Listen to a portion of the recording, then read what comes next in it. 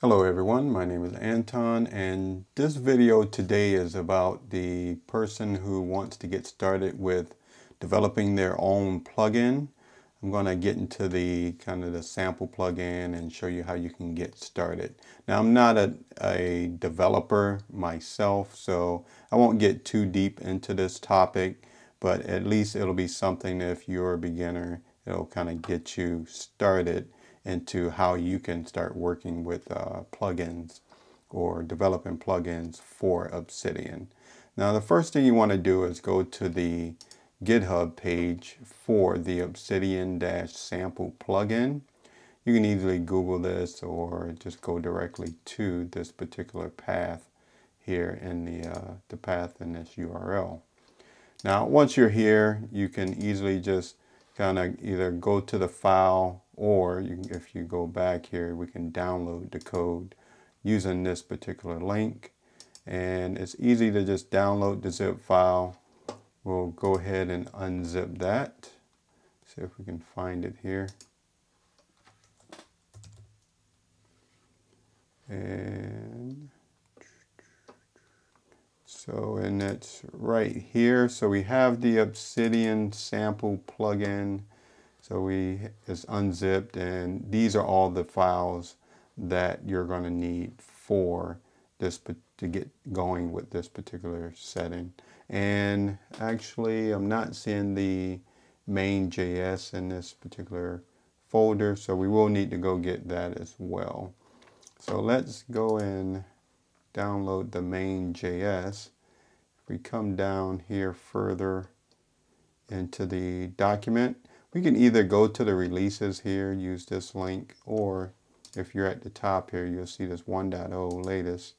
You click on that link, you'll be brought to this page, and you can also download things from here. We'll grab the main.js. That's all we're going to need because we have the other files. And we will copy that into that sample, into this samples plugins folder.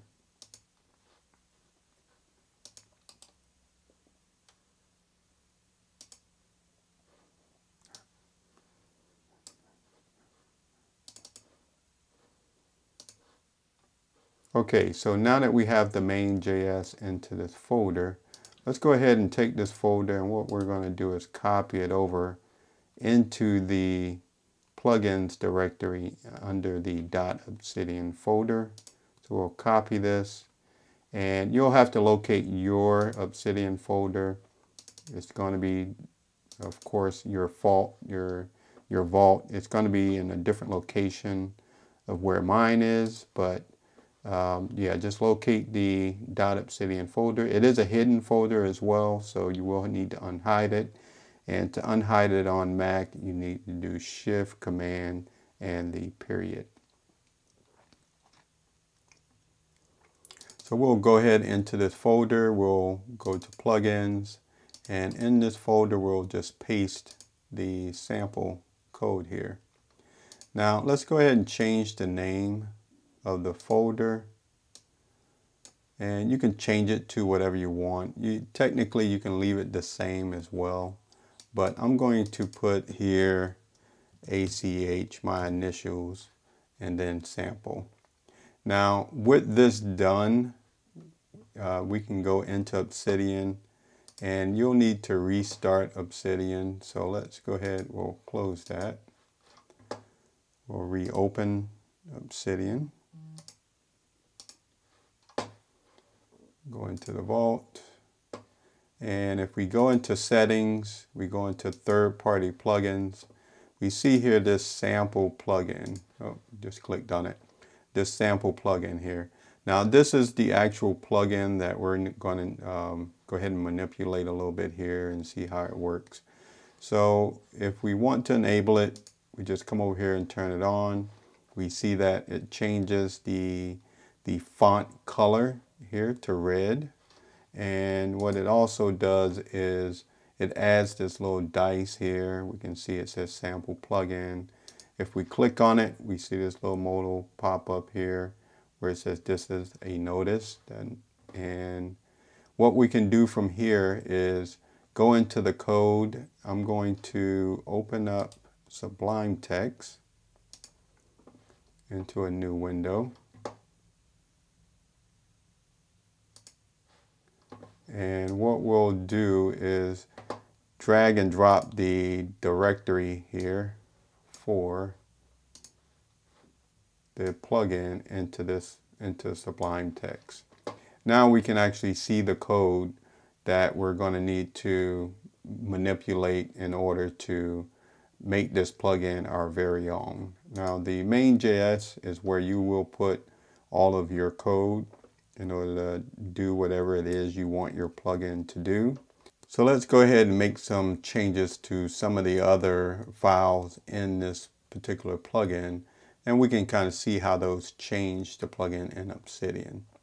And if we go into the manifest.json, this is where you're going to put information about your actual plugin.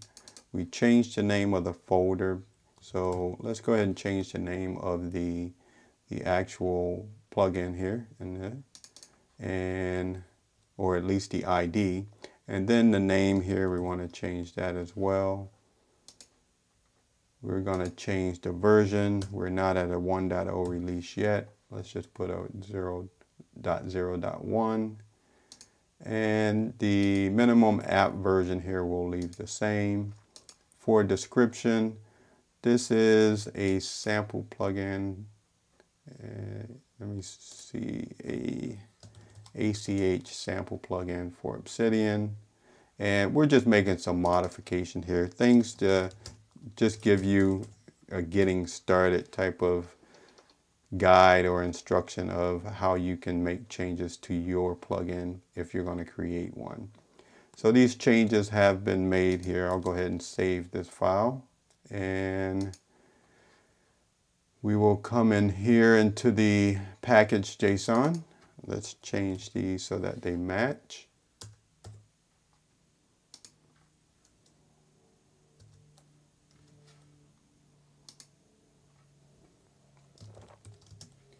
So we're just changing these here so that they match what I had in the other document, and we'll leave everything else the same there.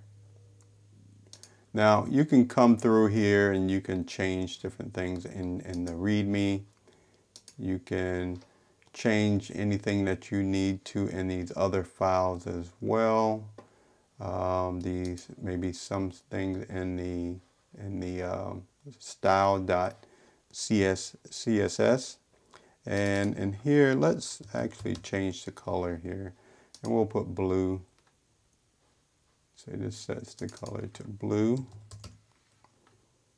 Gonna make it our very own here, and we will let's leave everything else just to keep this video short. And now if we go back to Obsidian, we'll need to close Obsidian, reopen it again, go back into that vault, and now that we're in here, should be able to come into the folder, third party. We have our plugin, plugin here. Let's go ahead and enable that plugin. And on the plugin here, we can also see the changes that I made to the version, and also some of the changes that I made to the description. We can see now that the text is now blue instead of red. You can also see that you have they give a little sample where you have plugin options right here. So, and this can be found in the main.js file as well. Let's switch over to where that is, and we're looking for setting number 1. We'll just do a find. Setting number 1. So we can see here where you have your plugin settings, and it's changing and you're setting the name and description and the text in that particular setting. So again, this is just a sample tab here where it gives you an example on how you can create this here. So if we go back out into the Obsidian app here, and we go to the dice, we can see where we have sample plugin, and we have this as a notice.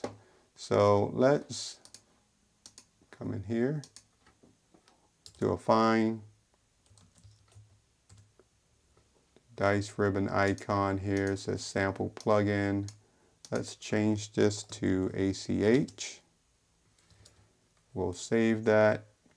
The text in the status bar, we will also do, let's just change this to ACH as well.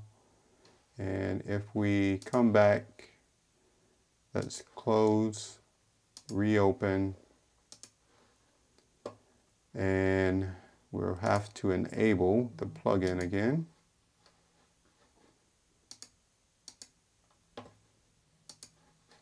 And we can see here where we have ACH bar text and we have ACH sample plugin here.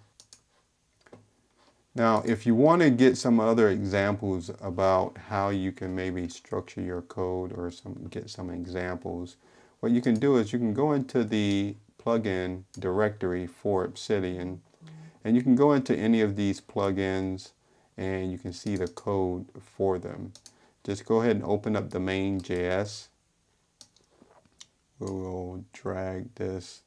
Oh, I already have one in there. Let's open this up into a separate file.